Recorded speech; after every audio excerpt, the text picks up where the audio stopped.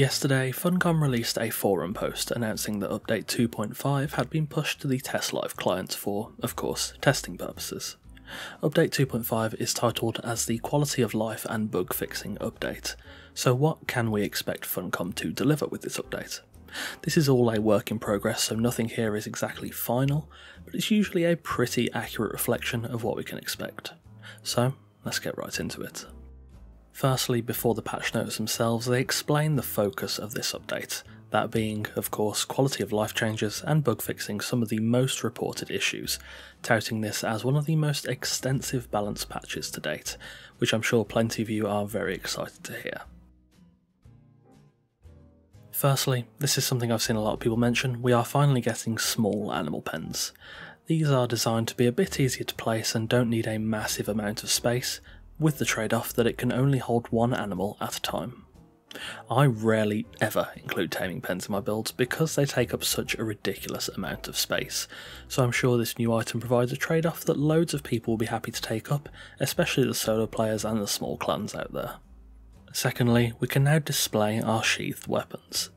This seems to include main hand and offhand slots, so whether you're dual-wielding axes, lugging around a huge maul, or carrying a carefully crafted sword and shield, you can now display these to all your friends and your foes. This option is customizable, so if you don't like it you can always change it, which is always a nice feature to have.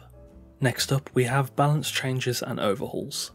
In this update many different weapons and items have been rebalanced or entirely overhauled, including great axes, katanas and claws.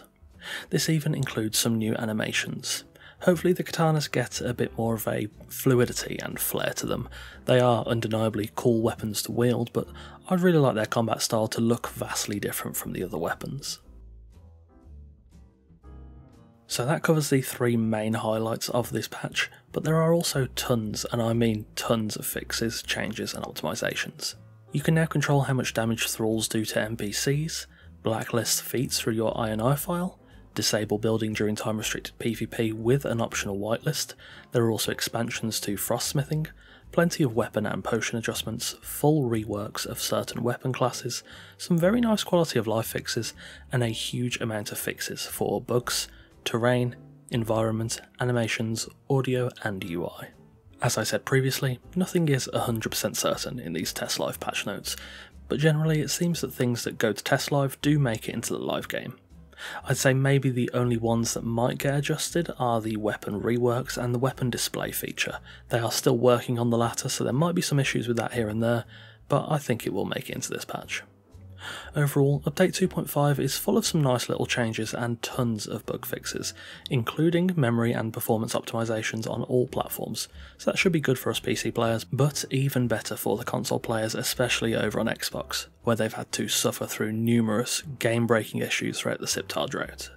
I'm expecting this update to land maybe in a few weeks on the live servers. I could see Funcom maybe fiddling around with the numbers on the rebalances for the weapon classes that have been changed quite a bit, namely the great axes, katanas and claws, but overall I think most of this will stick, especially the bug fixes. That is about all for this update. Thank you for watching. It's nice to see Funcom pushing updates out and addressing some of the biggest bugs in the game. I was slightly worried that we'd be waiting a long time for update 2.5 and they'd kind of waste the little bit of momentum they'd built up, but it seems that isn't the case. Feel free to read through the full patch notes in the pinned comment below. They go into the bug fixes and the optimizations in much more detail, so you can see if your most hated bug has been fixed, which hopefully it has. Also don't forget to let me know what you think of this update in the comments below. As always, you'll find all the links to my Twitch, Discord, Twitter, Patreon and NordVPN discounts in the description below, along with credit for the music used in this video. Don't forget to subscribe if you haven't already. I put out at least 2 videos a week, so there's always plenty of content to come. If you have any suggestions for future builds, I would love to hear them in the comments below.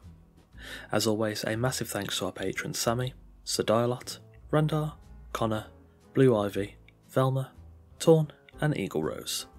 Again, thank you very much for watching, take care, and I'll see you soon.